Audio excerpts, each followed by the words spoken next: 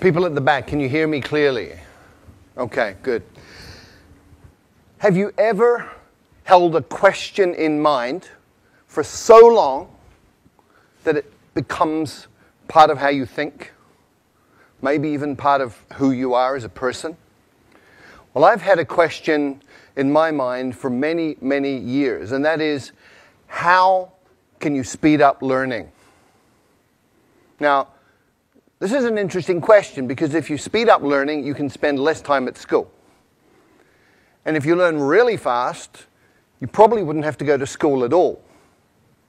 Now, when I was young, school was sort of okay, but I found quite often that school got in the way of learning. So I had this question in mind, how do you learn faster? And this began when I was very, very young. When I was 11 years old, I wrote a letter to researchers in the Soviet Union asking about hypnopedia. This is sleep learning, where you get a tape recorder, you put it beside your bed, and it turns on in the middle of the night when you're sleeping, and you're supposed to be learning from this. Good idea. Unfortunately, it doesn't work. But hypnopedia did open the doors to research in other areas, and we've had incredible discoveries about learning that began with that first question. I went on from there to become passionate about psychology, and I have been involved in psychology in many different ways for the rest of my life up until this point. In 1981, I took myself to China, and I decided that I was going to be native level in Chinese inside 2 years. Now, you need to understand that in 1981, everybody thought Chinese was really, really difficult and that a Westerner could study for 10 years or more and never really get very good at it. And I also went in with a different idea, which was taking all of the conclusions from psychological research up to that point and applying them to the learning process. What was really cool was that in 6 months I was fluent in Mandarin Chinese, and it took a little bit longer to get up to native. But I looked around and I saw all of these people from different countries struggling terribly with Chinese. I saw Chinese people struggling terribly to learn English and other languages. And so my question got refined down to, how can you help a normal adult learn a new language quickly, easily, and effectively? Now, this is a really, really important question in today's world. We have massive challenges with environment. We have massive challenges with social dislocation, with wars, all sorts of things going on.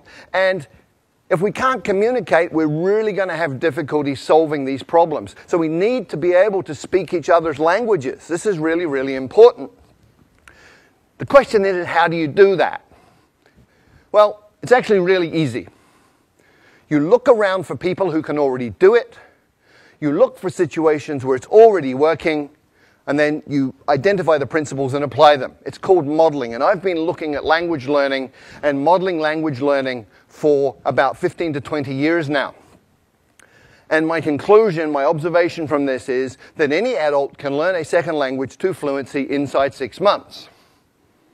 Now, when I say this, most people think I'm crazy. This is not possible. So let me remind everybody of the history of human progress. It's all about expanding our limits. In 1950, everybody believed that running 1 mile in 4 minutes was impossible. And then Roger Bannister did it in 1956, and from there it's got shorter and shorter. 100 years ago, everybody believed that heavy stuff doesn't fly, except it does, and we all know this. How does heavy stuff fly? We reorganize the material using principles that we have learned from observing nature, birds in this case. And today, we've gone even further. So you can fly a car. You can buy one of these for a couple of $100,000 US. We now have cars in the world that fly. And there's a different way to fly, which we learned from squirrels. So all you need to do is copy what a flying squirrel does, build a suit called a wingsuit, and off you go. You can fly like a squirrel. Now, most people, a lot of people, I wouldn't say everybody, but a lot of people think they can't draw. However, there are some key principles, 5 principles that you can apply to learning to draw, and you can actually learn to draw in 5 days. So if you draw like this, You learn these principles for 5 days and apply them, and after 5 days you can draw something like this. Now, I know this is true because that was my first drawing, and after 5 days of applying these principles, that was what I was able to do. And I looked at this and I went, wow. So that's how I look like when I'm concentrating so intensely that my brain is exploding. So, anybody can learn to draw in 5 days. And in the same way, with the same logic, anybody can learn a second language in 6 months. How? There are 5 principles and 7 actions. There may be a few more, but these are absolutely core. And before I get into those, I just want to talk about 2 myths. I want to dispel 2 myths. The first is that you need talent. Let me tell you about Zoe. Zoe came from Australia, went to Holland, was trying to learn Dutch, struggling extremely a great deal, and finally, people were saying you're completely useless, you're not talented, give up, you're a waste of time, and she was very, very depressed. And then she came across these 5 principles. She moved to Brazil and she applied them, and in 6 months she was fluent in Portuguese. So talent doesn't matter. People also think that immersion in a new country is the way to learn a language. But look around Hong Kong. Look at all the Westerners who've been here for 10 years who don't speak a word of Chinese. Look at all the Chinese living in America, Britain, Australia, Canada, who've been there 10, 20 years and they don't speak any English. Immersion per se does not work. Why? Because a drowning man cannot learn to swim. When you don't speak a language, you're like a baby, and if you drop yourself into a context which is all adults talking about stuff over your head, you won't learn. So, what are the 5 principles that you need to pay attention to? First, there are 4 words. Attention, meaning, relevance, and memory. And these interconnect in very, very important ways, especially when you're talking about learning. Come with me on a journey through a forest. You go on a walk through a forest and you see something like this. Little marks on a tree. Maybe you pay attention, maybe you don't. You go another 50 meters and you see this. You should be paying attention. Another 50 meters, if you hadn't been paying attention, you see this. And at this point, you're paying attention. And you've just learned that this is important, it's relevant, because it means this. And anything that is related, any information related to your survival, is stuff that you're going to pay attention to, and therefore you're going to remember it. If it's related to your own personal goals, then you're going to pay attention to it. If it's relevant, you're going to remember it. So the first principle for learning a language is focus on language content that is relevant to you, which brings us to tools. We master tools by using tools, and we learn tools the fastest when they're relevant to us. So let me share a story. A keyboard is a tool. Typing Chinese a certain way, there are methods for this. That's a tool. I had a colleague many years ago who went to night school Tuesday night, Thursday night, 2 hours each time, practicing at home. She spent 9 months and she did not learn to type Chinese. And one night we had a crisis. We had 48 hours to deliver a training manual in Chinese. And she got the job. And I can guarantee you, in 48 hours, she learned to type Chinese because it was relevant, it was meaningful, it was important. She was using a tool to create value. So the second principle for learning a language is to use your language as a tool to communicate right from day one, as a kid does. When I first arrived in China, didn't speak a word of Chinese. And on my second week, I got to take a train ride overnight. I spent 8 hours sitting in the dining car talking to one of the guards on the train. He took an interest in me for some reason. And we just chatted all night in Chinese. And he was drawing pictures and making movements with his hands and facial expressions. And piece by piece by piece, I understood more and more.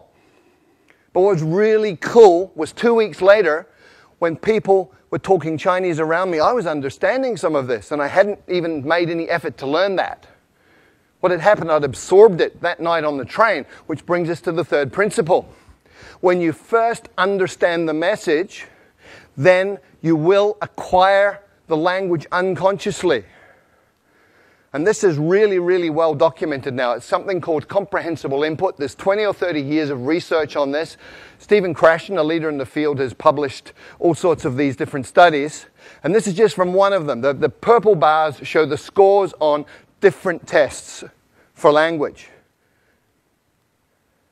The green and the purple people were people who had learned by grammar and formal study. The green ones are the ones who learn by comprehensible input.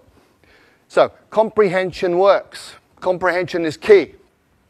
And language learning is not about accumulating lots of knowledge. In many, many ways, it's about physiological training. A woman I know from Taiwan did great in English at school. She got A grades all the way through, went through college, A grades, went to the US and found she couldn't understand what people were saying.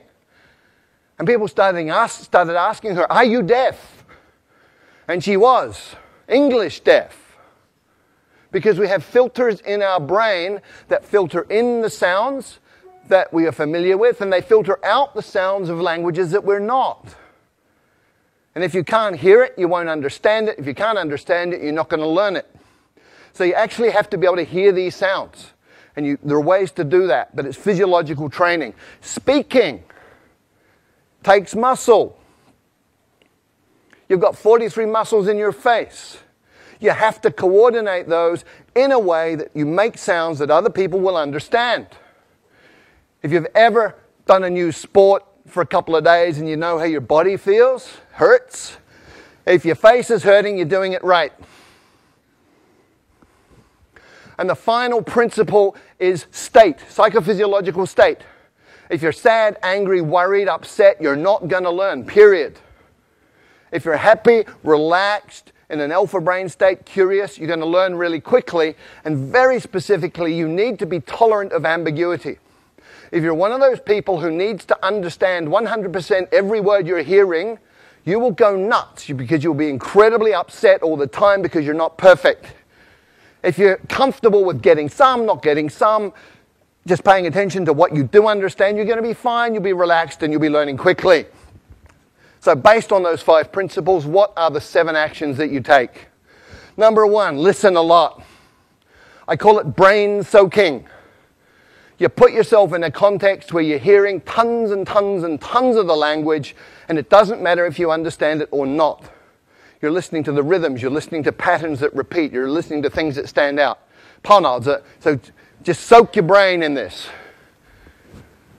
The second action is you get the meaning first, even before you get the words. And you go, well, how do I do that? I don't know the words. Well, you understand what these different postures mean. Human communication is body language in many, many ways. So much body language. From body language, you can understand a lot of communication. Therefore, you're understanding, you're acquiring through comprehensible input.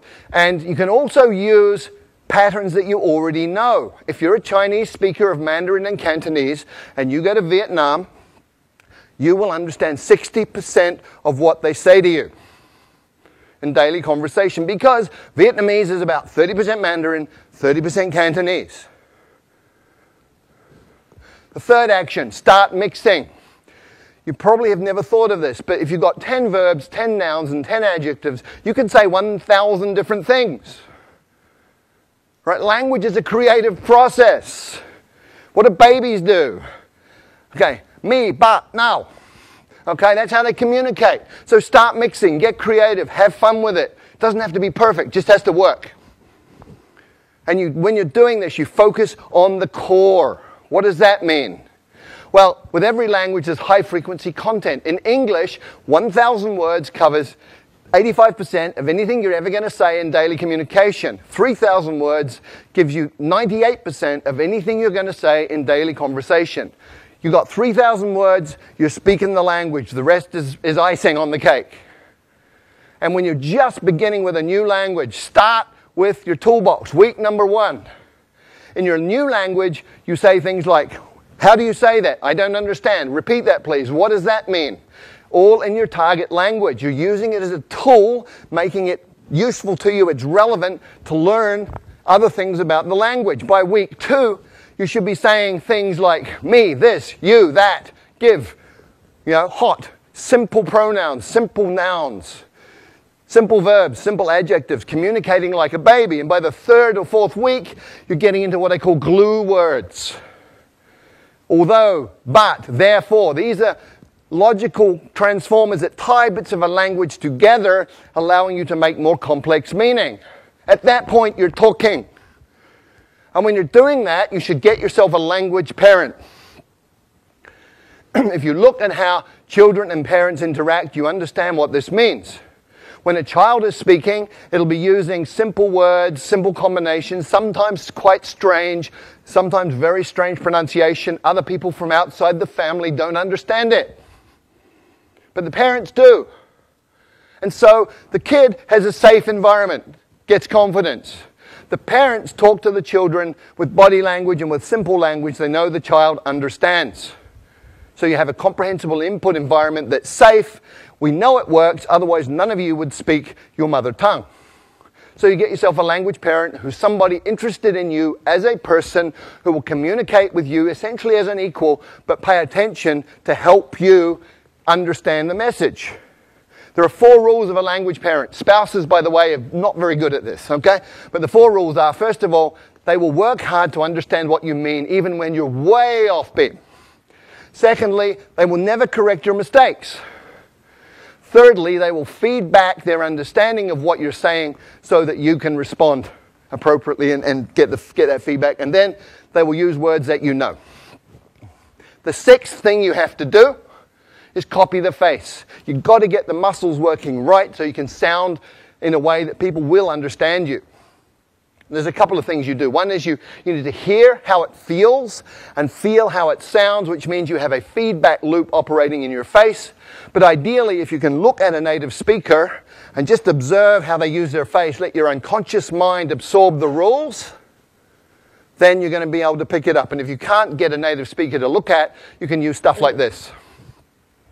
Sing, song, king, sung, hung. And the final idea here, the final action you need to take is something that I call direct connect. What does this mean? Well, most people learning a second language sort of take the mother tongue words and the target words and go over them again and again in their mind to try and remember them. Really inefficient. What you need to do is realize that everything you know is an image inside your mind, it's feelings. If you talk about fire, you can smell the smoke, you can hear the crackling, you can see the flames. So what you do is you go into that imagery and all of that memory and you come out with another pathway. So I call it same box, different path. You come out that pathway and you build it over time. You become more and more skilled and just connecting the new sounds to those images that you already have and to that internal representation. And over time, you even become naturally good at that process. That becomes unconscious. So there are 5 principles that you need to work with, 7 actions. If you do any of them, you're going to improve. And remember, these are things under your control as the learner. Do them all. You're going to be fluent in the second language in 6 months. Thank you.